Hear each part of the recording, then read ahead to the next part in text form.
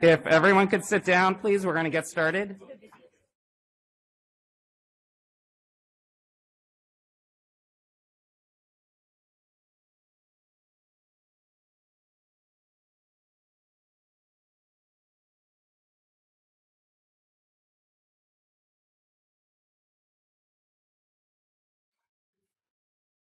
Okay, we're going to get started. This is the last session of the day on galaxy structure. Our first speaker is Jehan Partal-Tepe. Take it away. All right. Hope the mic's working. Everyone can hear me. Thank you all. It's a pleasure to be here to have the opportunity to talk about the amazing past year we've all had.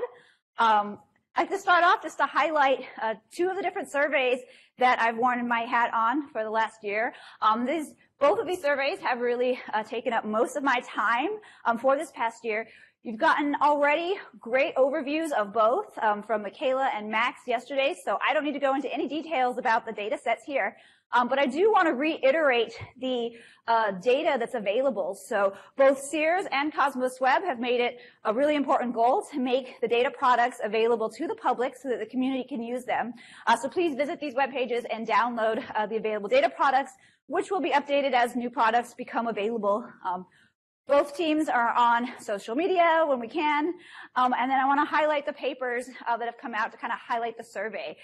So Bagley et al. And Yang et al. Highlighting the Sears NearCam and MIRI data reduction. And we have an overview paper for Cosmos that you can find by going to this QR code.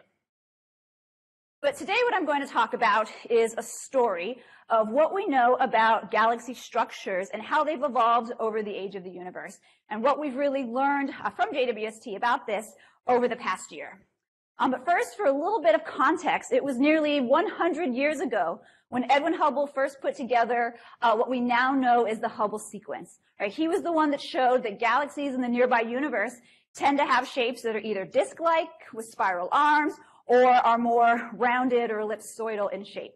And we've really held on to that idea for the past 100 years. And it's been Hubble, the telescope, that's really shown us that this has held all the way out to about 11 billion years after the Big Bang. So up to the limits where Hubble can probe rest frame optical emission, we know that galaxies still have disk-like structures and spheroidal-like structures, though in details their shapes are different. In the early universe, they tend to be smaller, they tend to be messier, they tend to be clumpier, and there's a lot more going on as they're transitioning morphologically to become like the galaxies in today's universe. JWST now allows us to push to even earlier time periods. I mean, 11 billion years ago sounds like a long time, but there's still a lot of time between then and the Big Bang, and when these structures were first coming into place. And so we'd like to understand these early times and what galaxies were like. When did the first structures like disks or spiral arms or bulges in galaxies actually first form? How important were physical processes like galaxy mergers between galaxies in driving their morphological transformation over time? So we all saw this image yesterday highlighting the very first data that came from the Sears data. When the first data dropped from JWST, right, everybody jumped on it, and there were a lot of like quick things people wanted to know. A lot of people wanted to know what are the highest redshift galaxies we're going to find, and there were papers on that sort of immediately. And a lot of people wanted to know, what did these galaxies look like? What were their structures? And so these first images really gave us the first opportunity to probe and to see at a time period where we really haven't been able to see this kind of detail before. And so some of our early work showed that galaxies at these high redshifts, so these are galaxies redshifts greater than 3, beyond where Hubble can probe, all the way out to redshift of 9, had a wide diversity of morphologies. There are galaxies that are disky in shape. There are galaxies that are spheroidal. There are plenty of things that are messy that seem like they could be undergoing a merger, etc. And so we're seeing a wide range, just like we do at cosmic noon and just like we do today. And one thing that surprised a lot of people initially was how many things appeared to be disky or have disk-like structures, even at the very early periods of the universe's history. And so to put things in context, we want to compare what we see with JWST with what we've already known from Hubble. And so this graph here shows results from Hubble imaging in the near-infrared with JWST-3 from candles, where we visually classified galaxies over the whole candle survey into whether galaxies had a disk in them, had a spheroid in them, or had irregular features in them, as sort of highlighted by examples on the right there. And just to summarize the basic findings from candles is that you see the fraction of disks is, at about 45% or so at redshift of 3, but it really drops off quite dramatically with redshift. The fraction of things that have a spheroid or irregular features likewise also drop off dramatically with redshift. And this drop off is primarily driven by what's happening in this bottom plot, which shows that things that are either unresolvable, they're a point source, or just unclassifiable, meaning they're really faint, you can barely see them in the images, you can't say anything about their morphology, really jumps up at these higher redshifts. And so a big part of this is driven by, it's an observational effect, right? We just can't see the detailed structures. And so in comes the JWST data, and we can conduct the same analysis. And so we did this with the first Sears data, looking at galaxies, again, redshift greater than 3, with a similar morphological scheme. And you see everything kind of jumps up, right? The fraction of disks goes up from about 60% at redshift of 3, and then dropping and kind of flattening out to about 30% or so at the highest redshifts. And then the fraction of things with the spheroid or with an irregular are also pretty elevated and seem to stay relatively constant across this whole redshift range, while the things that are unresolved or unclassifiable is very low across the entire range. And so there's a lot of things going on. There's a lot of observational effects that are here. But one of the main conclusions is that even at early times, there are a lot of things that are disky. There's a lot of things that are messy. There's a lot of things that have bulges, but there are a lot of things that are disky. We also performed Sersic fits to these galaxies in order to understand what their Sersic indices looked like, their sizes, etc. So that's what's shown here in the histograms. On the left is the distribution of Sersic indices for 3 different redshift bins. The effective radius here, or the size of the galaxy in KPC, the axis ratio, and the last one is the measure of asymmetry. And the black shows the measures for the Sears galaxies, while the colored lines show measurements from a few different cosmological simulations. So what might we expect from simulations these galaxies to look like? These are from TNG 50 and 100, and from the Santa Cruz semi-analytic model. And to first order, things agree pretty well. That was one thing. Phew, okay, things aren't too bad. But you do see a few differences, right? The observed galaxies, the black line, has a broader distribution in Sersic indices. So it has more things that have a higher Sersic index than we see in the simulations. Likewise, we see more things that are small in size and more things that have low axis ratios than are seen in the simulations. We've also looked at the morphologies using some machine learning tools. And so this is an analysis by Vega Ferrero et al., published earlier this year, that looks at the morphologies with a technique called contrastive learning. And so this was trained on illustrious TNG mock images, which you can see as the grayscale background in this UMAP representational space on the right. So the grayscale shows what regions of this space are populated by illustrious TNG galaxies. And the color points show where our Sears observed galaxies lie.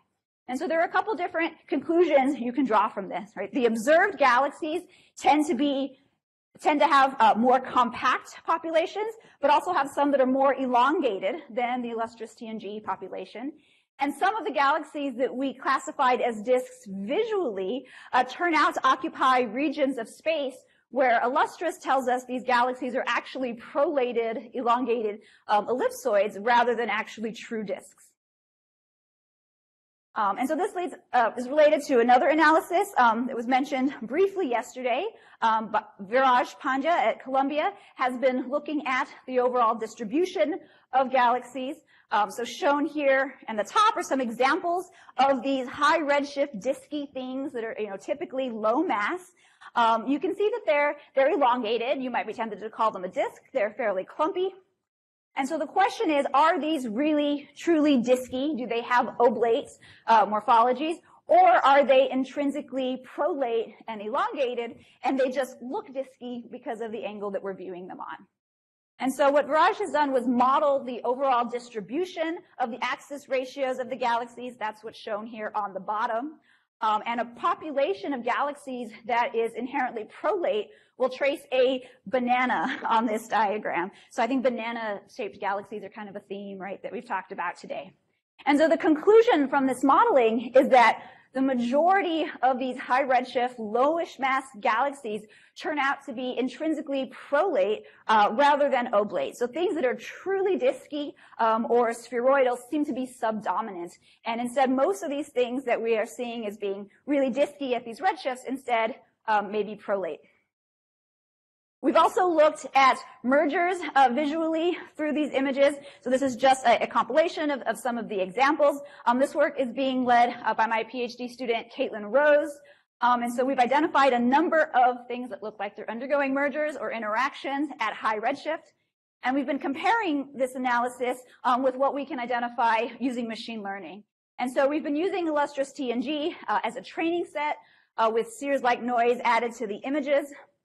From illustrious TNG, you have information inherently about which objects actually are in the process of undergoing a merger.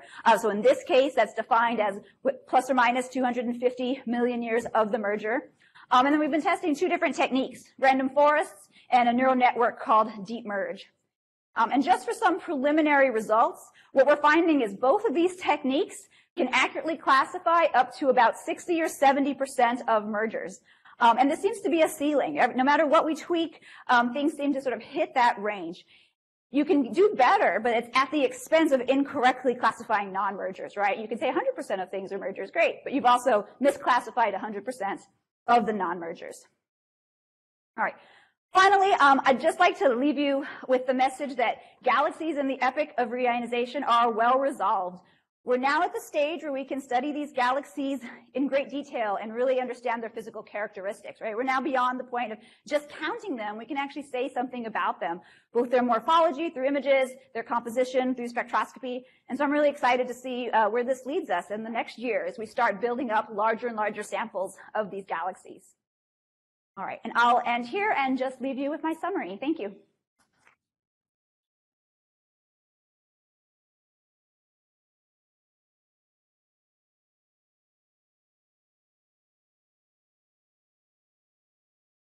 Hi, when you were looking at your neural networks and your machine learning, did you guys try different architectures for different models that, you know, might give you better results? There's a lot of different neural networks out there that do a lot of different things. Yeah, so this is at the stage of still a lot of experimentation. So we've been trying out a few things and again, hitting the ceiling. And so I think there are a lot of ways to improve, but we're still figuring them out. Okay, thank you.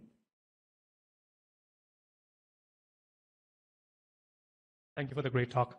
So I was wondering if you see a correlation between the disk fraction versus the galaxy mass. Like, do you see more massive galaxies tend to be more disky? I think some simulations predict that. Yes, I don't have those plots here. We did make some of those plots a little bit. We don't have a huge dynamic range in the mass once we get to higher redshift, so the statistics are a little bit poorer, but we do see some hints of that trend. When you make the comparisons between the JWST observations and the simulations, are you including selection effects and observational effects like surface brightness dimming? Because that surface brightness dimming is a really large effect at these redshifts. And yeah, two galaxies that were exactly the same but looked at with different redshifts with different amounts of surface brightness dimming would appear to be very, very different objects. I wonder if you yes. Your comparisons. In this case, that's taken into account because we're using mock images that are designed from the simulations that are meant to represent real images. So they've had the appropriate level of scaling and noise added to them. Hi, thank you for a great talk. I love seeing more applications of machine learning in astronomy. I did a paper on star cluster classification and also found kind of around the 60 to 70% accuracy, which in my case was similar to human variation. So I'm wondering if you know kind of what human to human variation for that merger classification Yeah, is. that's a great question. So we had 3 people classify each, so the statistics wouldn't be great. So we haven't done that comparison to see how much they vary. But there are obviously things that there's a lot of disagreement. Like people said it wasn't, but I look at it, I think it is. It's hard. And I think it's a particularly hard question for mergers because there's such a wide range of things, right? There are going to be at different stages of the interaction from a completely different view and angle, different gas fractions. You may not expect to see some of the signatures we would normally see with our eyes, for some fraction of these. So it's hard. And maybe hitting a ceiling is reasonable for some of them. And the last question from online. Yeah, this is from Ethan Siegel, who asks, are there any high-Z galaxies that have been viewed with both JWST and HST? And has JWST caused a rethink/reclassification of any galaxies because of JWST data? Yes, there are a bunch of them. I won't show you my examples because we're switching to the next talk. But within this field, right, we've looked at the same galaxies, so we can have a one-to-one comparison. And there are cases where JWST's changed the classification, often because of the improved image depth. So you can see a disk where you couldn't before. Before, maybe all you saw was the bulge, and it was sort of small and compact, and now you see the extended structures. So that's one example, but there's a few others. Okay, let's give the speaker your hand again.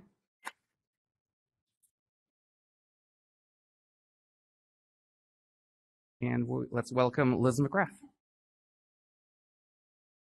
All right, thank you. I wanted to start by actually thanking the organizers of this conference and for putting together a truly inclusive conference and being able to participate in these multiple ways, online questions, online viewing. It's really great. And I also wanted to recognize the thoughtfulness that went into highlighting all of the exciting work that is being done with JWST by junior members of the field. So I think that was 2 really great things that have been happening in this conference. So thank you for that. You can see on the background of my title slide here is the Sears field overlaid imprinted on the HST imaging of EGS. So you can see the outline portion is the JWST Sears imaging. And this is where I'm going to be talking about this field predominantly, but I'm going to be adding in some other fields as well. This is work that I've been doing with my Sears collaborators. Studying galaxy morphology in this field, and then as I will say later on in the talk, we're starting to add in some of the other public fields as well. Looking at thinking about the sort of advances that we get from JWST, I wanted to start with this slide to just emphasize really the power of JWST when it comes to studying galaxy morphology. And I'm going to be echoing a lot of the same things that Jehan just talked about because we work in very similar aspects of galaxy morphology. What I really wanted to highlight here is this, the advantages from JWST. And, in the past, what we were limited to was essentially this wavelength regime here in shorter wavelengths, which allows us to get to rest frame optical wavelengths for galaxies at a redshift of about 2.5 to 3. And that was our cutoff point. And, I want to emphasize the need for rest frame optical and near infrared imaging when it comes to galaxy morphology, because that's what traces the underlying mass distribution of the galaxy, which is really critical if we want to compare our observations with theory. And so now, for the first time with JWST, we're able to probe all the way out to redshifts of 9 at rest frame optical wavelengths. That means that now we have the first apples-to-apples comparison of galaxies across this wide swath of cosmic time, all the way from the present day out to 500 million years after the Big Bang. So this is really, really important for the work that we're trying to do here. So this slide is just sort of meant to highlight a lot of open questions that exist in galaxy formation and evolution, but I wanted to pinpoint here the fact that morphology can actually help us answer a lot of these questions if we have this high-resolution imaging data. And so not only are we interested in things like how and when the first galaxies formed, but we need to know what they look like so that we can distinguish between different formation scenarios predicted by theory and simulations. In addition, we'd like to know, when galaxies obtained their current structure that we see today. And we'd like to also be able to answer questions like how morphology is related to other changes happening in the galaxy, such as star formation quenching. and thereby pinpointing various physical mechanisms responsible for these galaxy transformations across cosmic time. And also, how do AGN contribute to this picture of galaxy evolution? And then finally, how do galaxies grow within their dark matter halos? And so these are all questions I think that high-resolution imaging and morphological data can help us really start to answer at a new level. All right, so I'm really fortunate, I feel fortunate, and I'm really grateful that JWST has invested so much time early in its mission to wide-field galaxy surveys. And I think we're all fortunate to be living in this time period here. And I wanted to highlight the variety of these galaxy surveys that exist. And not only exist, but also have a lot of publicly available imaging right from the get-go. And so we go from, the ultra-wide fields like Cosmos Web that are great for getting really rare objects, massive galaxies, quiescent galaxies, that type of thing. We have really focused, deep surveys like NG Deep, which are great for getting down to lower masses and higher redshifts. And then we have surveys that are sort of in between Sears and Primer fields. And I'm going to apologize, sorry, in advance that I have this nasty cough, and I promise it's not COVID, but it sounds really disturbing, so I apologize if I'm coughing. All right, so let me step back here. So we have all these wide variety of fields that are great for looking at galaxy morphology across lots of different mass and redshift ranges. And I would argue that we need to really look at all of these fields. We need to combine the data from all these fields to get a nice, consistent picture of galaxy evolution across cosmic time. And in doing this, we also need a consistent way of measuring the morphology across these various fields. And so doing those morphological measurements consistently across these fields is important so that we can combine these data sets and look at this as a holistic picture. All right, so that leads me to what I've been working on, which is I've been running GalFit on a number of these fields, particularly in Sears, started in Sears, covering all 6 of the broadband filters in Sears from NIRCam. And NG Deep as well. We have the same 6 broadband filters that are covered with GalFit. And for doing this work, I've been using the publicly available imaging for Sears, as well as team-produced imaging and photometry and mass catalogs. And then recently I've started adding in other fields. In particular, what I'm going to show in today's talk is F200W imaging and primer. And for this, I'm grateful to Gabe Brammer and the Dawn Center Archive for the mosaics and for the photometry catalogs there, which were the sort of basis for the starting point for the GalFit measurements. I'll note that for these images in particular, for primer, we took those mosaics and added an additional custom background subtraction just to get the background a little bit more uniform so that we can do our measurements consistently across these different fields. All of the fields have empirical PSFs that we have generated by stacking stars in the fields, and we've ensured that point sources are well fit by these PSFs in these fields. Galaxies, ghostly neighbors are fit simultaneously, or they're masked depending on their brightness. So the brightest ones are fit simultaneously. Fainter galaxies are masked.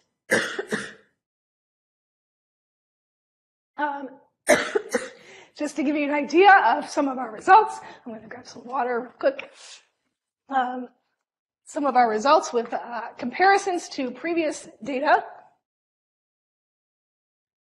from HST. We have measurements in the same field, in the EGS field, from candles. I'm just showing you the size measurements. But we see we get really good one-to-one correspondence between JWST sizes and HST sizes, at least out to the magnitude limits of the candle survey where we thought the morphological measurements were robust. So this tends to be the brighter and lower redshift end. I could show you similar plots for Sirsic index and axis ratio, but in general, we get very good agreement between the two for this brighter magnitude range. All right, so just to give you an idea, I'll try to go through this quickly because I don't have a lot of time. Just a typical galaxy in our Sears catalog is, as Jehan mentioned, generally disky, elongated, and pretty small, 1/10 of an arc second, which at these redshifts is corresponding to about a kiloparsec in size. All of my histograms here are for the F200W imaging, but we have the data in all of the wavelengths as well. And I'll note that the sizes, as we look at longer wavelengths, longer NIRCam imaging bands, are systematically smaller at longer wavelengths, which was found by Rensus et al. In a paper late last year. So we're consistent with that as well. So we find lots of disky galaxies, as has been mentioned before. But I'll note that there's this evidence that Jehan mentioned as well from Baraj Pandya, that some of these disky-looking galaxies, these things that are N-of-1 Sirsic indices and really elongated, really small axis ratio galaxies, may be actually prolate or elongated spheroids. And how Baraj has done this is that he has a differentiable Bayesian model with a Hamiltonian Monte Carlo method where he is looking to infer the 3D shapes of these galaxies. And so just to give you an idea of sort of 4 fiducial types of galaxies in this model. So we can have regular spheroids, regular disk galaxies, prolate ellipsoids, and then what he's calling oval disks. So disk galaxies, but they're sort of flattened in 2 dimensions. And this is where they fall in an axis ratio versus size plot. And so you can see, obviously, the spheroids are round from any viewing angle. Disks fill this region of the diagram. And then the prolate galaxies, the things that are flattened in 2 dimensions, prolate galaxies or the oval disks, trace out this banana structure in this axis ratio versus size plot. And this is what we see with the Sears imaging, is that galaxies are falling along that sort of banana diagram, which is the interpretation now that these 2 things are probably contributing a lot to the galaxy, to true 3D galaxy shapes that we're detecting here. Okay, I have no time left, so I'll quickly go through this, but I heard someone ask a question about this just before. If you look at just the most massive galaxies in these fields, we see, obviously, locally, we know the most massive galaxies are all ellipsoids, spheroids, but as you go out to higher redshifts, what we're finding is, in fact, among the most massive galaxies, disks start to dominate. So what I think is really interesting about this is that JWST is picking out this regime where galaxy transformation is clearly happening. The most massive galaxies out here tend to be disks. We still have some spheroids. And then another interesting thing is this unresolved population of sources starts to tick up here. And I'll note that I think that these are truly unique objects. It's not just the sort of small tail of the galaxy size mass distribution. Things seem to be unique. And I don't have time to really talk about this, but there was a paper by Guillermo Barro where we showed that these small things are likely either really heavily dust-obscured, dusty galaxies, or obscured AGN. And the fact that they're so point-like and they're best fit by a straight PSF model, the residuals are consistent with a pure PSF, really points to the fact that AGN might be important here. And since I'm really out of time, I was going to show some evolution in the size-mass relation. So this is the data from Sears, overplotted. The results from Van der Waal from candles were consistent with that. But I'll point out that Van der Waal only went out to redshift of 3, and we can see further evolution in both galaxy types, both star-forming galaxies and quiescent galaxies beyond a redshift of 3. And if I can go one more. Here is with Sears and Primer. I did not split by galaxy type here, but here now we're going out to redshift of 9, and you can see that this evolution in size mass continues out to the highest redshifts. There doesn't appear to be any real change in the slope, but you can see that clear change in the intercept of the size mass relationship, and we get a relationship that's consistent with previous studies. So I will throw up my summary, and I will leave it at that, and I'll take any questions.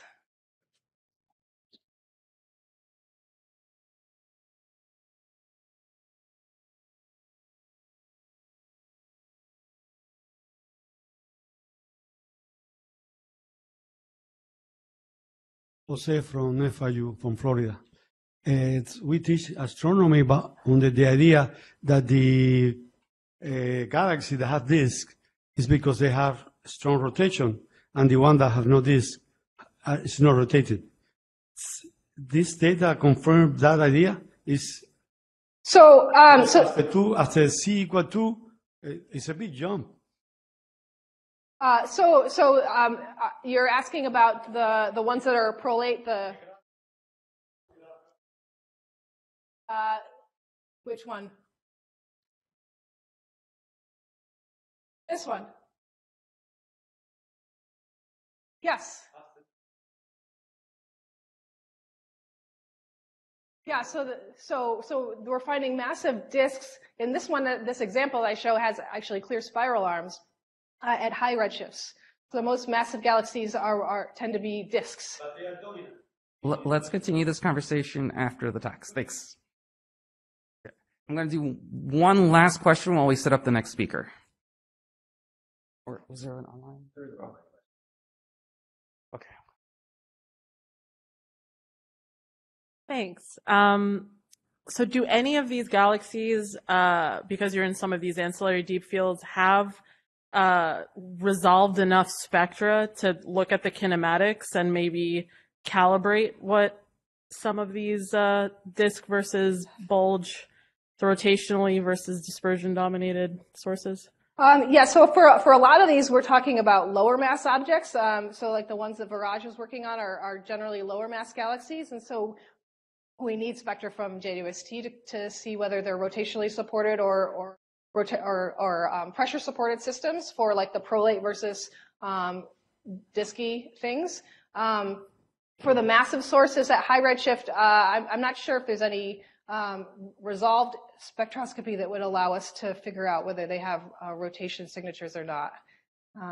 Yeah, I can look. I suspect not, but yeah. Just to be fair to the online folks, we'll take one last question online. Okay, this is from Ethan Siegel again. Is there a relationship between the morphology of these early, most massive galaxies you're seeing and whether there's a correlation with the amount of star formation going on inside of them? That's a great question. I have not looked into that, but that is a great question. Yeah, so it's something that we need to look into. Great. Thank you. Let's thank the speaker again.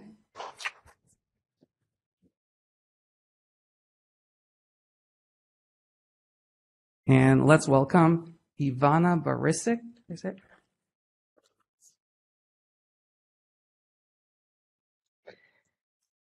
Hello, everyone. Can I just get thumbs up from the back row if you can hear me well? Okay, great, thanks. So my name is Ivana, and I'm a postdoc at UC Davis working with Tucker Jones. And I'm very glad to have the opportunity today to first present the MSA slit stepping strategy for our program, and also talk about case study results or case study analysis of one of our targets at redshift 1.1. So to put the program in the general context, I'm showing here, so the studies that have been done so far, and I'm showing here an example figure from Wisniewski et al. 2019. The degree of ordered to turbulent motion is shown to evolve through cosmic time, and also is shown to be dependent on the stellar mass, where galaxies at high redshift, in terms of the degree of the turbulent motion, are indicative of non-disk structures, and more modern day disk galaxies, in terms of the degree of rotational support, are indicative of thin disks.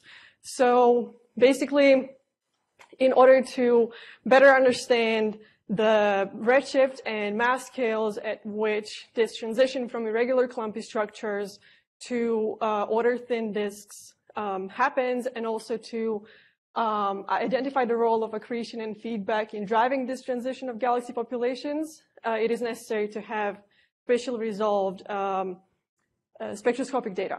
And this has been the main motivator for GO 2136 program, PI of which is Tucker Jones.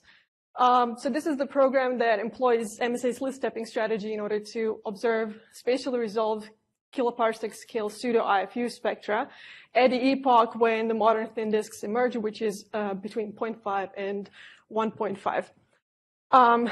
With the rest frame optical emission line diagnostics that we gather, we can address a range of science objectives, the main of which I'm going to present today when I come to the case study will be kinematics and metallicity gradients, but you see here that we can also address the structural evolution, find dust attenuation maps and star formation rate maps corrected by those, and look into agent feedback and so on. The sample has been drawn from the EGS field, which has a wealth of ancillary data sets. So from which we draw out 43 galaxies based on a range of criteria, including the fact that every galaxy that we choose needs to have a spectroscopic redshift. Also, we apply the stellar mass and star formation rate cut, and on top of this, so the star formation rate and stellar mass cut are designed in such a way to cover the main sequence and stellar masses across the main sequence, but at the same time to cover bright and substantially spatially resolved nebular emission lines in order to target our science objectives. At the same time, we use the high resolution combination of grading and filter combinations in order to also target the rest frame optical diagnostics. The goal here is to measure the, to be able to resolve thin disk structure. We want to go in stellar velocity dispersions below 30 kilometers per second. So for that reason, we need to be able to achieve the age alpha signal to noise ratio at 3 RS of 5. So we do that with this filter and grading combination. The strategy, as I said, was the slit stepping, and I think at this point it is worthwhile to point out some of the differences between the conventional IFU mode and slit stepping and the benefits of slit stepping compared to the IFU. So in order to reach the intrinsic velocity dispersion of thin disks, which is lower than 30 kilometers per second, this is the age alpha signal to noise ratio that we need, so 5 at 3 RS. With an IFU that is limited to observing a single object at a time, we would require 8 hours on source to get the IFU for one object. With MSA, with its multiplexing capability, we only require 30 minutes per exposure in order to reach the exact same sensitivity, thanks to the 2 times higher sensitivity of the near-spec MSA. In addition, it is worth pointing out that the slit stepping pattern that we use is sort of a typewriter motion, where we take 9 steps in the dispersion direction and 7 steps in the cross dispersion direction, totaling 63 exposures. Meaning that the total exposure time for the entire survey or the entire program is 20 hours, making it more than 15 times faster than a conventional IFU would be to build the same IFS data set. It is worth pointing out that this mode of observation is highly uncharacteristic and therefore not supported by the standard space telescope pipeline, at least the one that exists at the moment, which requires a substantial amount of software development on our end. This means that, so I've been leading this effort to, first of all, customize the existing pipeline to fit our needs. So stage 1 through stage 3 include pre-processing and post-processing steps, and also a huge amount of effort has been put into designing from scratch a software package that will that designs the cubes and combines the exposures into QB in the end. A positive thing about all of this is that the software package will be made publicly available, so that any and upcoming cycles where if anybody decides to use the similar pattern of observing to build their high redshift or anywhere. pseudo IFU cubes, you can rely on the package that we're going to release. So jumping into the analysis that has been done. On the top panel right here, you can see a slice from the cube around age alpha line, where also the plotted are Sears contours, because this particular target that we decided to showcase also has near-cam imaging. Right in the spiral arm, you can see prominent age alpha emission. So Chris Martinson, who is a PhD candidate at UC Davis, has been doing some of the analysis, actually all of the analysis regarding the kinematic measurements. And first, so he extracted the 1D spectrum from this particular region. So here you can see just for show what the 1D spectrum from that particular region looks like. In addition, he also generated the age alpha flux map, and we're also able to recover then the kinematic maps, the rotational velocity and the velocity dispersion, from which we can tell that from which it shows for this particular galaxy that the kinematic map reveals rotational disk structure. Other emission lines can also be mapped. And for example, you can also target the BPT diagnostics, which means that so for this particular target, we don't see any evidence of an AGM, but it's a rather normal star-forming galaxy. Furthermore, looking into a 3D model, Chris here has recovered a rotation velocity model, so the dispersion velocity model, and the model that has been attempted to fit by Galpac 3D supports the like a disk model. And we can see here very well that the data that has been observed follows that assumed model very well. In terms of metallicity gradients, studies in the studies up until this point, and here I'm showing a figure from Wang et al. 2020, have shown that in the low redshift universe, or for modern day galaxies, the slope or metallicity gradients are showing the negative slope or negative trend, whereas at higher redshift, so around 1.5 or higher, the metallicity gradients sort of flat out. And the current potential explanation for this is that the presence of mergers or other type of feedback would serve to flatten out the gradient by introducing a chemostructural diversity in the galaxy. So keeping that in mind, we can basically, with the data that we have, radially map metallicity and examine where exactly the case study that we have falls on this plot. What you're looking at here is a plot that was generated by Tucker Jones. So what he has done is he's looked at he's radially binned the spectra from the cube in steps of 0.2 arcseconds. So what is shown here is the most central spectrum, and this is the top is the outermost. So what you can clearly see is the radial evolution and emission line ratios. Namely, if you look at the ratio of the N2 to age alpha, you can see that it decreases with the radius, whereas the O3 to age beta increases radially outwards. And in terms of the O3 to N2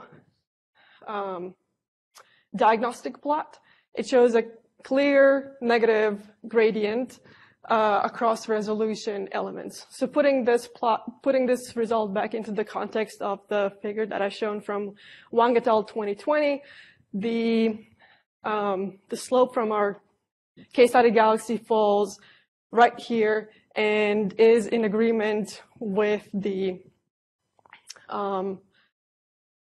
simulated enhanced feedback model. So what remains to be seen is for the remaining of our sample and across different mass scales, whether or how in support they are with the lack of mergers or outflows at that cosmic time. here I have my summary slide.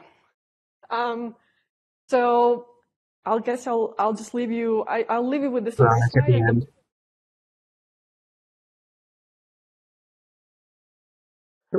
Okay.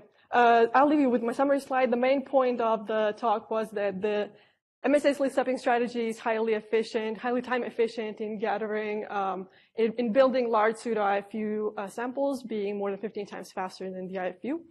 And I've shown for you the first results for case study galaxy, looking at the kinematic properties and also the metallicity gradients. Thank you.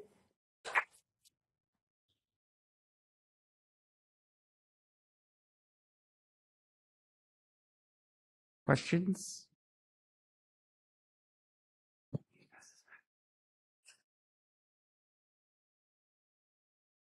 Hi, Mason Ruby from the University of Memphis. I was just wondering, obviously, besides having to build your own data reduction software, are there any other downsides to using the slit stepping? So the downside of using slit stepping would be, so when you're looking at the spaxel or the resolution element, IFU has sort of the capability of going down to the 0.1 arc second times 0.1 arc second. You can also choose to do 0.1 times 0.2, and this is the capability of the MSA. So MSA goes down to 0.1 times 0.2 arc seconds. The drawback, that would be the drawback of using the slit stepping method. However, that is sufficient for our science objectives and for us to do the kinematic measurements that we want to do so across all the spatial elements.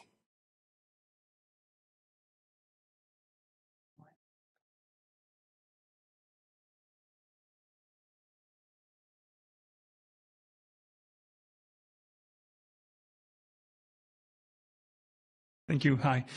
So which kind of background subtraction strategy have you implemented? Master background, I guess. So this is work in progress at the moment. So the reason why this is work in progress is because the data has been observed and came in end of March, or actually beginning of April. It was like last day of March is when we got the data, or like hands on the data in the first place. And 3 months have passed, and we have, it's remarkable that 3 months afterwards, we do have the machinery to actually build the cube, because the huge amount of effort really has been put into building the software package to actually combine the exposures and create the cube in the first place. Master background is something that we need to implement and is not functional yet, because I guess the main reason why this is not functional with the standard pipeline is because we have a custom number of slitlets on each of our objects, ranging from 3 to 5. And the standard master background subtraction is not functional for anything larger than, for the number of slitlets larger than 3. So we need to find a workaround on that. And for this reason, it's a work in progress. So the cubes and the analysis that we have done here don't have master background subtraction, and the results or actually the data we see are amazing. Thanks. Any online ones? Okay, let's thank the speaker again.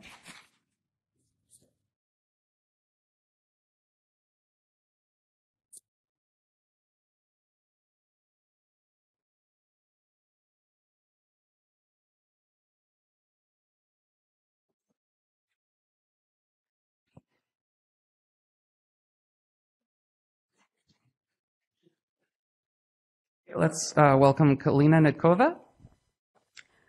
All right. Hi, everyone. Thanks so much for being here, both those of you who are in person and those online. And a special thank you to the organizers for this wonderful opportunity to present some very initial PASSAGE data with you all today.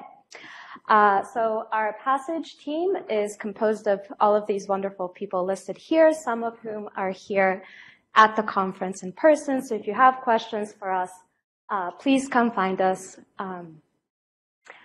So my name is Kalina Nedkova. I'm a postdoc at Johns Hopkins, and I work with Mark Rafalski, who's also the chair of this session.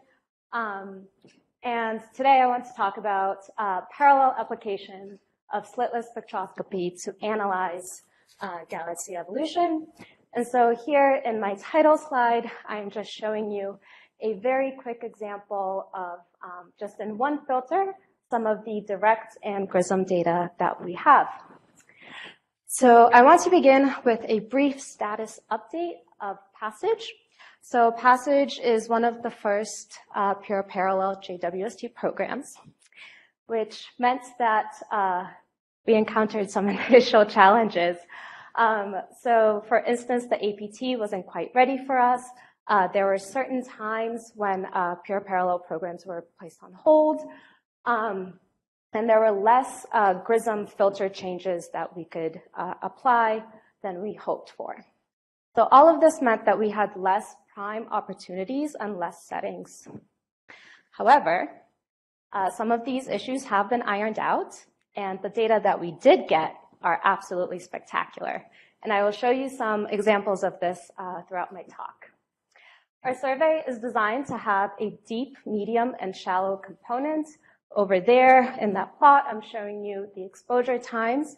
You see that for most of our fields, we have exposure times of over an hour in the GRISM. So these are really very deep. So our deep fields have coverage in all three GRISMs, and the shallow ones have several hours of exposure in our Redis filter. And currently, the data reduction is still in progress. I'm sure all of you are aware that this is highly challenging. So I just want to give credit where credit is due and say that these efforts are being led by Vihang Mehta. So here is an example of some of our data.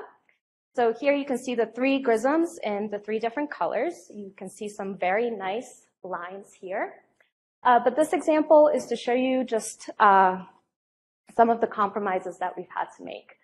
So originally, we had planned to have a direct image for every GRISM, but we had to give one of them up. But still, you can see, regardless of this compromise, we can still do a lot of fantastic science with this data. There are also a lot of benefits of doing pure parallel programs with JWST over HST. So first, you can dither your images. You could not do this with HST. And we have up to 2 orients for our GRISMs. So you can imagine, for this example here, if you disperse the light in this direction, you're going to be contaminated by this neighbor. If you disperse it at 90 degrees, you resolve a lot of your contamination issues. So this is really powerful. And as a bonus, this provides better 2D emission line mounts. And I'm happy to announce that although parallel fields typically lack deep ancillary data, we were just approved in this most recent HST cycle to follow up 7 of our best fields in up to 3 filters with HST, and the PI of this program is, again, Vihang Mehta. Okay, so I'm going to switch gears a little bit now and tell you about some of the science that we plan to do and are in the process of doing. So we've heard a lot about Lyman alpha emitters and Lyman break galaxies throughout this conference. So I'm not going to talk about why these systems are special. Instead, what I will do is try to tell you why PASSAGE will provide a unique view of these systems. So one of the benefits of pure parallel programs over some surveys like JADE's that cover contiguous portions of the sky is that we can reduce the effects of cosmic variance. So here I am showing you a dark matter density distribution. And you can see that we have all of these fields, which means that we reduce cosmic variance. And by having all of these independent lines of sight, we can provide an independent check of some of the results that we've been seeing from other people. Okay. So one of the things that we are currently working on, these efforts are being led by Axel Runholm and Matthew Hayes at the University of Stockholm. is to do this blind search for strong line emitters. So the idea here is to detect galaxies from the GRISM alone. And so you can see just two examples here. Both of these happen to also be detected in the direct imaging. But if you can imagine a Lyman alpha galaxy at high redshift, we might not be able to detect the continuum. So this is really a nice way to search for these galaxies. And here I'm showing you just the spectra. And so when we don't have more than one line, we can't quite get the redshift. But anyway, this is just with one of our GRISMs. So when we do this with all of our 3 GRISMs, this, I think, will be quite promising. One other thing that we're working on is extending the star-forming main sequence. So here we have star formation rate from H alpha and the stellar mass on the x-axis. And with passage, we will be able to extend into this new regime over here, reaching 10 times lower in star formation rate and 10 times lower in stellar mass. But my own interests lie in the mass-metallicity relation, which I'm showing you here. So we have metallicity on the y-axis and stellar mass. And if you just focus in on this portion of the plot, this is where we were pre-JWST. So all of these objects here are stacked. So these are stacks of tens or hundreds of, up to hundreds of galaxies. And with passage and with JWST, we will be able to probe this new region of the space. And so I'm now just going to loop through a few of our spectra.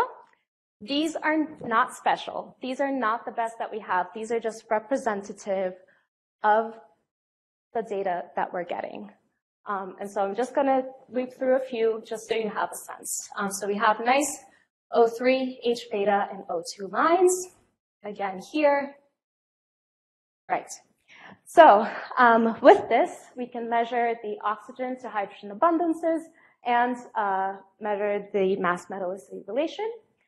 So again, here I just want to make the point once again about how much better we can do with JWST. So here I'm showing you results from Rybalski et al. In PrEP. So these are from the deepest Muse ultra deep field. It has 90 orbits of HST GRISM. And so in my mind, this is really the best that we can do with HST. And so the stacks are shown there in blue with the gray points showing individual galaxies. And so you can see one thing to point out is that there are no galaxies, individual galaxies below 10 to the 8 in stellar mass. And so here are some very preliminary results with passage. These are individual objects shown there in black. And you can see that we're already beginning to probe this low mass end. And so these are not stacked individual objects that we can measure the metallicities for. And these are results from just one medium passage field. So we have many more to go. And with the deep ones, we'll be able to do much better. Okay, so I'm going to put up my summary now. I just want to say that pure parallel programs with JWST are really powerful, and that passage will yield insight into a variety of open questions, a lot of which I haven't had time to touch on, but I've listed here, so please stay tuned. Thank you so much.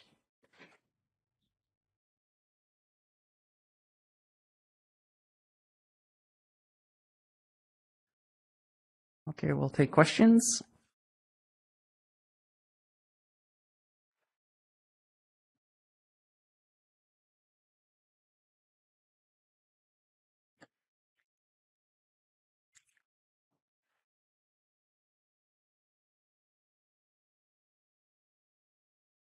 Hi, it's Mirko Curti from ISO. We've also been probing the low mass end of the mass metallicity relation with JADES, and we found some evidence for flattening of the slope. Are you finding the same with the first passage observations at low mass? Yes, that is a great question. So it's too early to say. These are extremely preliminary. But so with the few data points that we have, no evidence of that yet. But I think as this begins to fill out, we'll be able to constrain that better. And yeah, so yes, thanks for your question. Thank you.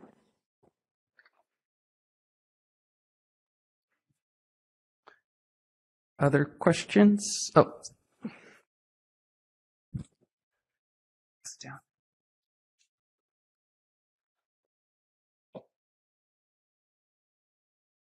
Thank you for the wonderful talk. So I guess my question is for these single object detections, especially since you don't have too many photometric points, how do you determine or how uncertain is your stellar mass of these objects? Yeah, really, really great question. Thank you. So I should say that I've chosen this medium field specifically because it falls within the cosmos area. And so we've used some ancillary data to get the stellar masses of these objects. There are a few, so we are deeper than this, than cosmos because it falls outside of, this is not within candles. And so for a few of them, I've used a relation between magnitude and stellar mass. But yeah, most of them come directly from cosmos. So when you were showing the spectra, the region where you have O34363 line, that is grayed out, I guess. I'm not sure why it is, and then are you able to detect 4363 line with in-passage data, passage data? Sorry. If it is not masked, I guess it is because of an instrumental artifact. Yeah. But is it affecting all of your data like that? So this is just where the two grisms overlap. And so I think maybe I can illustrate this better with another example. But you can see that at the edge of the grism, the spectra are not very reliable. And so that's why this is masked out. Yeah, but then after Hedgecock, rich years, the data are not deep enough to get. Yeah, maybe in some of our deeper fields that have more exposure time, maybe. But again, this is just one medium field and very preliminary. But thank you for your question.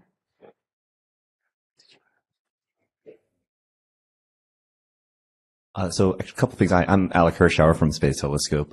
So something that Mirka was mentioning was the flattening of the LZ relation. I just wanted to note that some of my recent work is looking into seeing that also locally. But the question I actually had for you was with your, you showed your, I guess it's two-part. You had your stacked spectra, and I was wondering, so you also showed mass metallicity using the individual objects. Is stacked spectra an element that will be going into your eventual mass metallicity relations? And so the follow-up to that is, are you worried at all about the potential biases affiliated with uneven representation of? Yeah, okay, so you know exactly what I'm talking about. Yeah. So the first answer to your question is yes, we will do stacks. And the second part of your question is we are biased, in particular to things with higher star formation rates. But this is something that we will have to carefully take into account when we go forward. So thank you. Let's thank the speaker again.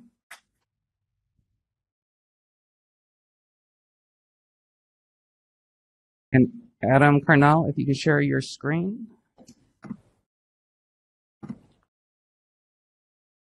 There you go. Okay. Go ahead, sir. I will interrupt at 2 minutes. Okay. Am I ready to go? Hearing great. Thank you. Brilliant. Thanks very much. And thank you, of course, for having me. I'm sorry to be missing the in-person part of this conference again. But I would like to tell you about some of the work that we've been doing, me and my team, over the past year or so, working on studying the first massive quiescent galaxies with JWST. So these are are galaxies that have kind of reached a mass similar to or larger than the Milky Way's current mass, but in about the first billion to billion and a half years of cosmic history, basically. And they're interesting for a variety of reasons, of which I'll just highlight a couple. In the first instance, these kinds of galaxies are very constraining on our current models for galaxy formation.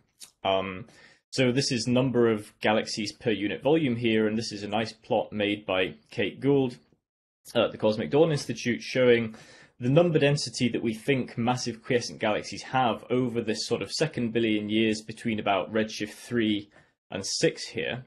And what's shown with some of these lower points and these dashed lines here is some predictions from various different models and simulations of galaxy formation for what these numbers should be. And you can see that these are considerably lower than the data points at the moment. Our simulations are not reproducing enough of these kinds of objects. And this points to some sort of missing piece in our theory of galaxy evolution, basically some mechanism that's capable of shutting down star formation in early galaxies during the first billion years that we don't currently have a good handle on, and we want to study these galaxies to find out more about. Another useful property of these galaxies, of course, is that they give us the ability to study star-forming galaxies within the first billion years in a different way. So this is a nice paper by Kit Boyett reporting the discovery of a sort of modestly massive galaxy about 500 million years after the Big Bang. But this galaxy is still very highly star-forming, and during the first billion years, we still really don't have a very good handle on lots of different sort of potential pathological phases of star formation, high mass stars in these very early proto-galaxies. And these have the potential to sort of obscure the signatures of things that we'd like to study, like, for example, the actual amount of stellar mass present. And when we go to galaxies that have shut down their star formation, these kind of very massive stars and their associated complexities have all sort of burned off and ended their lives as supernovae, and we're left with lower mass stars that formed at the same time, but which we think we understand a lot better. So it's a sort of an alternative approach to trying to understand these very earliest galaxies in a way that's a bit closer to what we already think that we understand. But finding and studying these massive quiescent galaxies in the second billion years has historically not been particularly easy either. And I'll attempt to explain to you why that is by showing you this example here. This is a very faint red galaxy, a little blob here that appears in the CANDLES EGS field and catalogue. So this is a galaxy that we know exists. These are different photometric bands at different wavelengths, and we have several high signal-to-noise ratio detections of this galaxy. So we know it's there, but more than that, it's actually very challenging to say about this object. I've fitted this SED model through it here, through the data that we had prior to JWST, and you can see that there's very little constraint, even on something as simple as the redshift at which this galaxy's at, between about redshift 1 and 8. There's a huge amount of uncertainty here. And similarly for the specific star formation rate that's shown in the bottom right here. And the basic reason for this is that this is the best available data from HST, and the wavelength range of HST is only this unshaded region on the left here. All of this grayed out region, we have to rely on a combination of data from other sources which just aren't quite giving us the kinds of high signal to noise constraints and wavelength resolution that we need to be able to tell anything about these kinds of very faint red objects. But of course, JWST is designed to fix this problem, and this galaxy, in fact, is in the very first field, or one of the very first fields that was imaged by JWST as part of the SEERS program. And when you reduce and fold in the SEERS NIRCam data, it really just fixes this problem in an instant. So we can now see that this galaxy is very, very tightly constrained to be at about redshift 4.3, and it's actually a quiescent galaxy, in particular this F277W filter, for which we really didn't have any kind of coverage previously, constrains this very sharp Balmer break that tells you this galaxy is quiescent. And actually, I just learned very recently that this galaxy has also now been spectroscopically confirmed by the JADES team with a redshift of 4.3. So that's encouraging. But from this photometric study, we had this galaxy and actually two others that we found in this field, which was considerably more than we were expecting out of these very small early data sets. And this gives you a bit of a different perspective on the plot that I put up at the start here, this plot by Kate with the previously thought number densities as a function of redshift for these sorts of galaxy. When you add in the first constraints from JWST, they actually lie up here, way above these previous observational results and even way further above the simulations. So this is telling us that actually we have a problem that's bigger than we thought with our current models, and that it's even more pressing to try to address these issues. But of course, to do that, number densities are helpful, but they don't provide you with all the information that you could possibly want. And really what we would like to be able to do is to study in detail the physical properties of these early massive quiescent systems. And of course, that's what NearSpec allows us to do. So just for comparison, this is some of the best available data pre-JWST. This is, I believe, about an 8-hour exposure with Keck and Mossfire. And you can see here we have this K-band spectrum that covers a relatively narrow wavelength range and just gives you sort of tentative detections of a few of these absorption features that indicates a quiescent galaxy, in this case at about redshift 4. So what I set out to do with my Cycle 1 program was to pick the most promising and most distant candidate for one of these massive quiescent galaxies, happens to be this object in the Good South field, and to target it for comprehensive single-slit spectroscopy with NearSpec in these two filter and grating combinations here. And at the December Space Telescope meeting, I showed a very preliminary version of this, but here is the fully reduced spectrum, which is just unbelievably high signal to noise. It contains this whole forest of Balmer absorption lines that allows you to tell in intimate detail the star formation history of this object. So by fitting models through these data, we were able to do that and to constrain the star formation history. And this is what we get. So on the left, this is star formation rate versus age of the universe with redshift 4.7 on the left here. And then the same thing for the mass of the galaxy on the right. So we think this galaxy basically formed the majority of its stars in about a 200 million year period, ranging from 600 to 800 million years after the Big Bang, around about redshift 7 or so. And it had a peak star formation rate of around about 500 solar masses per year, plus minus some significant uncertainty. And it turns out that when you take the number density implied from the area that we found this galaxy in, and the number density for submillimeter galaxies that are very highly star-forming at around this redshift 6, 7 or so, they match up pretty well. So that suggests that this galaxy is plausibly descended from something a little bit like a very high redshift submillimeter galaxy. It's also worth noting here on the right panel this sample from Ivo Lave's paper looking at surprisingly massive galaxies at high redshift. And this object that we have a pretty good handle on the star formation history of passes through this cloud of points, which indicates that these are potential progenitors here, although it's worth noting that their number density collectively is much higher than the implied number density for this galaxy that we've observed.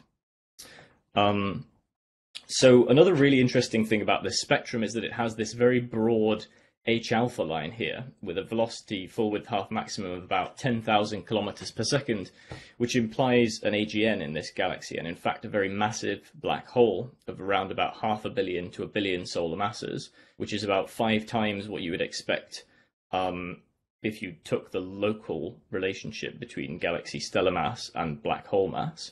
So that implies an awful lot of AGN activity, basically feedback from AGN accretion in the history of this galaxy. It's also an extremely compact galaxy. This is near-cam imaging of this object, and this implies a radius of about 200 parsecs for this galaxy, so very, very compact. And in fact, when you figure out the density of this, it's up there with about the most dense stellar systems in the universe. Things like the cores of local giant elliptical galaxies, for example, in the centers of massive galaxy clusters, which implies that this could be what this galaxy turns into by the present day. So we have this evolutionary sequence that I think we have reasonable evidence for from a massive burst of star formation and AGN activity in the past through this very compact remnant at redshift 4.7 or so, through to something that's going to end up in the core of a very massive galaxy today, something like M87 perhaps. And of course, the puzzle being how this galaxy shut down its star formation. We know that AGN activity has the capability to do that. So I would argue that the very large amount of implied accretion into the AGN, the central black hole, in the past of this galaxy, it's circumstantial evidence that that is what quenched this galaxy, given that it's unusual both in having a very massive black hole and in having shut down its star formation so early on in cosmic history. So that's the Cycle 1 project, and I would just to finish off like to very briefly introduce also my Cycle 2 program, which we're calling Excels. And this is really a comprehensive population statistics type follow-up to the Cycle 1 program. We have these 4 18-hour near-spec pointings that are going to cover various parts of the primary UDS field. And we're going to extend this search to about 20 to 30 massive quiescent galaxies at redshifts 1 to 5. So we should have the beginnings of a real population study to be able to look in detail about the whole diversity of these kinds of galaxies that we see popping up early on in the universe's history. There's a few other ancillary science goals that I also think are going to be very exciting for this program that I don't have a huge amount of time to go into just now, so happy to talk to anybody interested about those. And the final thing that I'll just say is that if you are interested in this work, I would like to advertise that several of the people on this list, in particular me and Fergus, will be advertising for postdocs in the coming job round, and I'd very much encourage you to apply if that's something that you think that you could be interested in. And I think that's about everything that I had to say. I'm almost out of time, so I'll just say thank you very much for listening and happy to take any questions.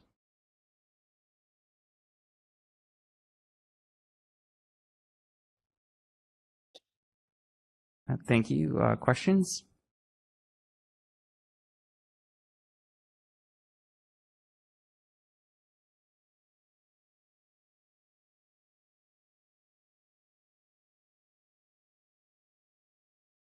Thank you so much. So, Irini Lambrides, NASA. So, this trying to connect to the evolutionary picture of AGN and early quiescent galaxy, which needs to have a remarkably fast shutdown time to get to the quiescent galaxy CU time at the time that you're finding. And so, you know, we've been trying for a long time at lower redshift to cosmic noon to make connections between AGN feedback and the shutdown of star formation. And the issue is very complex and at times very muddled and non-obvious how important AGN are in this regard. Are you suggesting that maybe something is different with AGN feedback that makes it more efficient at really high redshift? Or are we in danger of repeating some of the mistakes we made in the more local universe?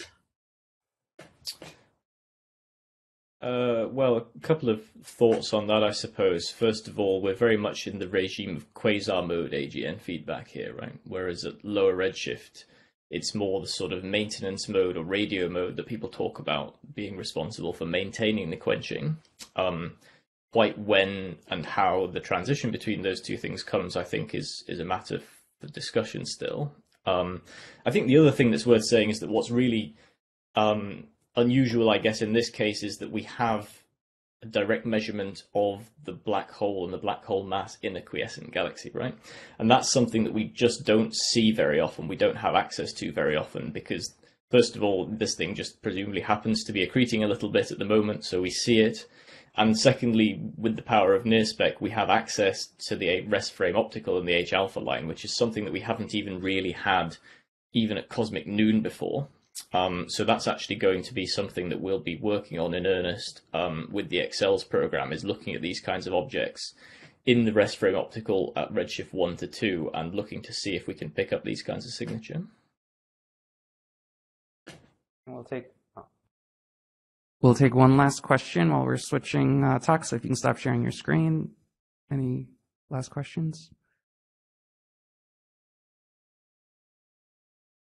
you say something about the morphology of this particular galaxy? Is there any evidence for disk, or is it like getting towards becoming an ellipsoid? Well, it's kind of circular, which tells you it's either ellipsoidal or it's a face-on disk. But the reality of the situation is that it's only just barely resolved, even in the sort of bluer near-cam bands. So I think probably the answer, unfortunately, is it's not possible to say all that much about the morphology just yet, other than that it's very, very compact. Of course, at some point, hopefully later this decade, the European Extremely Large Telescope will be coming online, which should provide us an even higher resolution view of galaxies like this. So I think that's the instrument that's really going to be necessary to start studying the morphology of this kind of galaxy in detail. Let's thank the speaker again. Thanks. And the last speaker of the session, Tobias Losser. Welcome. Thank you very much. I would like to start by thanking the organizers for giving me the opportunity to talk here. It's a great honor to be here. I'm certainly learning a lot, and I'm having a great time. So I'm a third-year PhD candidate at the University of Cambridge, and today I would like to present two of my recent works, one of a mini-quench galaxy at redshift 7.3, and the second part, more observational evidence for Perseus star formation histories in the first billion years of cosmic times. So both these works have been done in collaboration with Francesco Lagenio, who is a postdoc in Cambridge, and my PhD advisor, Roberto Marolino, and with the great support from the entire JWST collaboration. So let me define what I mean by saying we found a mini-quench galaxy at redshift 7.3. So a mini-quench, potentially you hear me also say in quiescent phase, or even quiescent. By that I mean that we observed the galaxy with no or negligible star formation activity at the epoch of observation. I think that's very important because this means the quiescence of this galaxy, or the quenching state, can be on short timescales in the framework of Perseus star formation histories, as we have heard before during this conference, but also leaves open the possibility that it might be quenched on longer timescales. So why do I talk about mini-quenching? The main reason I'm talking about mini-quenching is the spectrum we see here on the right. So this spectrum was taken as part of our first JWST deep near-spec observation more than a year ago now, and had 28 hours of exposure time, and was interestingly pre-selected as a Lyman break galaxy observed by JWST, and was expected to be a star former due to its UV brightness. And interestingly, we really observed the sharp Lyman alpha drop, putting the galaxy firmly at redshift 7.3, 700 million years after the Big Bang, which is already very interesting. But the most crucial feature about this galaxy is that we observed absolutely no emission line, plus a Balmer break. So from upper limits of nebular emission lines, we inferred a very low star formation rate upper limit of this galaxy, and with an inferred mass of roughly 5 times 10 to the 8 solar masses from SED fitting. We concluded that this is a quenched very early galaxy in the primordial universe, and due to its relative UV brightness, this makes this kind of a very rapidly quenched or post-starburst galaxy at very, very early times.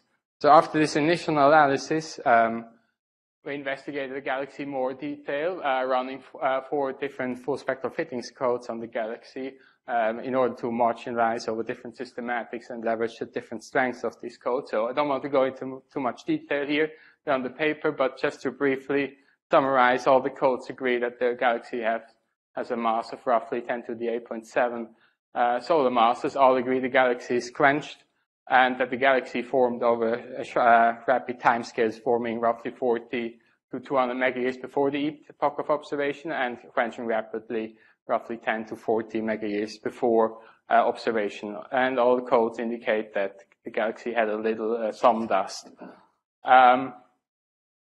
So there could be 2 alternative scenarios to the galaxy being quenched. The first is that the galaxy could be a star-forming galaxy, with, which is an extreme Lyman continuum leaker with F escape fraction of at least 90%. However, we think, which could suppress the nebula emission. However, we think this scenario is disfavored, first of all, due to the Balmer break in the galaxy we observed, but then also indicating all the stellar populations, but then also tentative H delta absorption, other Balmer absorption features. The galaxy is blue, but not extremely blue, as you would expect for very high escape fraction galaxies, and also full spectrum physicals like Spiegel, which can model high escape fractions, prefer the Kreisland solution, and galaxies which can, or fitting codes which can decouple the star formation history from nebula emission lines, looking at the stellar populations alone, only infer all the stellar population, indicating galaxies quenched. The second possibility we can't rule out is that there is completely obscured star formation going on. However, we think this scenario is disfavored.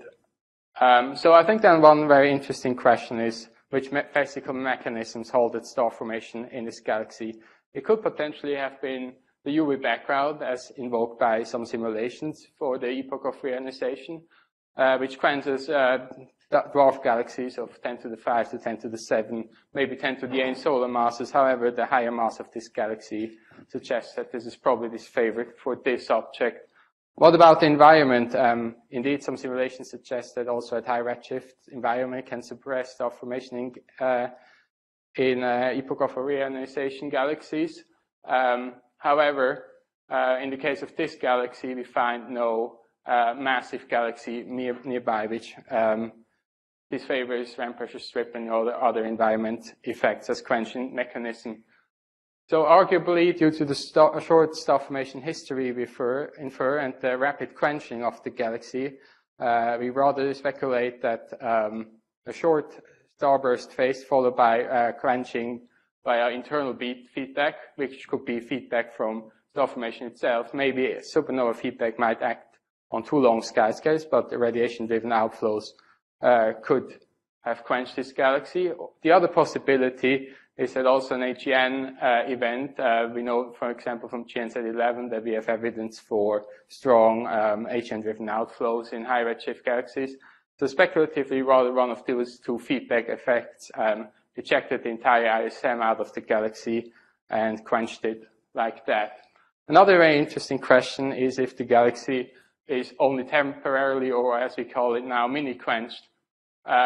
So indeed, as you also heard this week, some simulations predict this very bursty stochastic star formation histories at very early times. Very interestingly, the mass of this galaxy is slightly higher than what is typically invoked for this effect, but arguably we found the galaxy in such a mini-quenched phase. Another very interesting point, I think, is that many of these simulations which invoke bursty star formation histories do not consider HEN feedback. And recent work on HEN feedback in, for example, dwarf galaxies in the local universe by Kudmani et al., but also simulations by Lovell et al. Suggest that HEN feedback can already be quite powerful in low mass galaxies as well as at early times. So after investigating this galaxy in detail, we moved on to study burstiness at high redshift as part of the JWST collaboration, looking directly at the stellar continuum. So what I show you here is the entire JWST deep sample, the entire galaxy population consisting of 250 galaxies, plotted in three different redshift bins in the star formation rate mass plane, where the star formation rate is calculated directly from nebula emission lines. And color-coded here, there's something we directly infer from the star formation histories, fitted with the non-parametric code PPXF. And what is color-coded is the ratio between the star formation rate from the continuum over the last 10 megayear timescales to the 90 megayears before. So this indicates in what kind of a burst phase the galaxy is, where white is in a strong burst phase, red in a roughly normal or constant phase, and black in a lull or even a mini-quenched phase. And what we inferred, or what we see in the plot, is that above the main sequence here, galaxies are preferably observed in a starbursting phase. And we see that particularly at the highest redshift, but also at lower masses, galaxies are preferentially observed in bursts. So this raises the very interesting question, I think, which type of galaxies are bursty, and what can we say about the main sequence, which of the plot here for this sample, but which might be strongly overestimated due to observability bias. So in order to investigate that, I plot here the burstiness indicator as before, here in color-coded in the redshift stellar mass plane for all 250 galaxies. On the right, we have the same, just using the information from star formation rate inferred from nebular continuum versus the longer time scale 100 megayears continuum star formation rate. And we see that galaxies at higher mass and at lower redshift are often green, so in a roughly constant phase, whereas particularly low mass and high redshift galaxies we observed in burst phases. So if these star formation histories are so bursty, where are all the lull and mini quench galaxies? As discussed before, which also quantified, for example, in Sun et al. We probably have strong observability bias in this sample, but we also start to see this kind of galaxies here at the redshift 4.5. We have a galaxy which is very UV bright, strong beta slope, but has an emerging Balmer break and weak nebular emission line. And the lull phase of this galaxy is also independently confirmed by the continuum. Or we have, for example, this galaxy at redshift 4.4, which is also lower mass in a mini quenched phase. And there are other interesting objects we have in JWST, for example, also the post-star burst galaxy from Victoria Strait.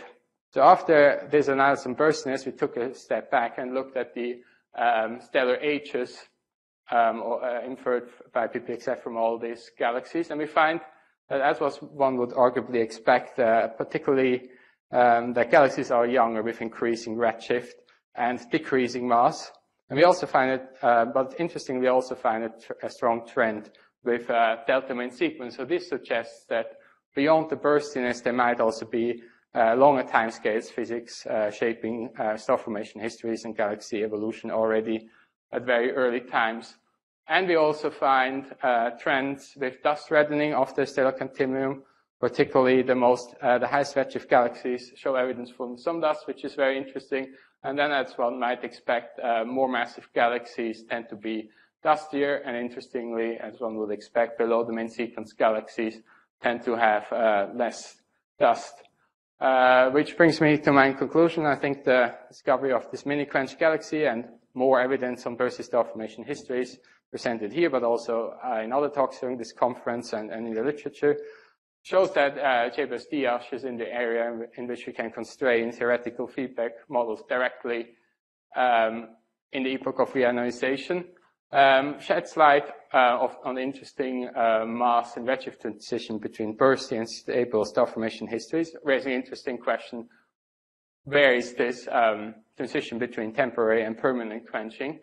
We have long and short time scales physics shaping galaxy formation at early